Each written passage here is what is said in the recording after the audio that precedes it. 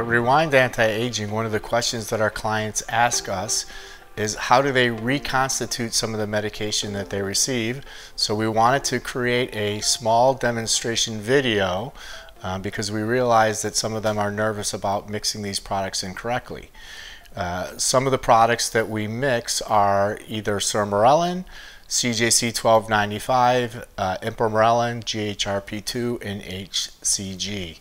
So I'm going to create this little demonstration. Often the products come in a box. The box contains a lyophilized vial of powder as well as a bacteriostatic either water or sodium chloride.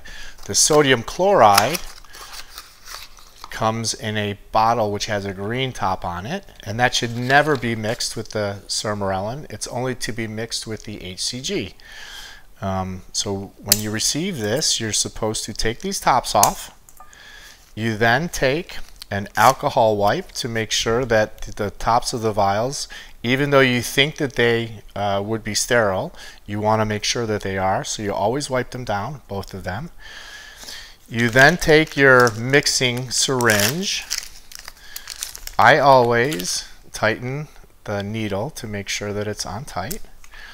And you effectively, you effectively want to draw whatever amount of liquid is in the directions that you receive.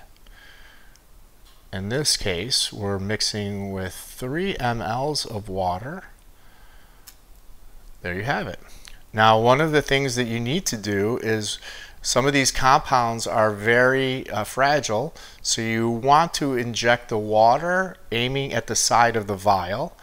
I think this particular vial is also vacuum packed, so the water is going to come out sort of quickly. So you want to try to aim it down, and as you see, I'm not even moving, but it emptied the water. Now what I do to depressurize the vial is I unscrew the top of the syringe from the needle.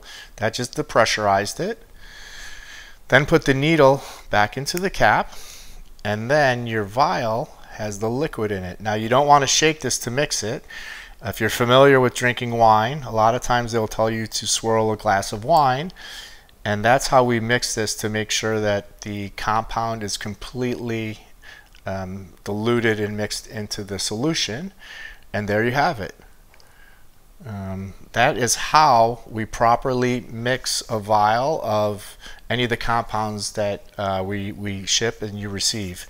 Remember, very important, always, you know, when you're going to inject, always clean the top of the vial to make sure that it doesn't have any type of bacteria on it.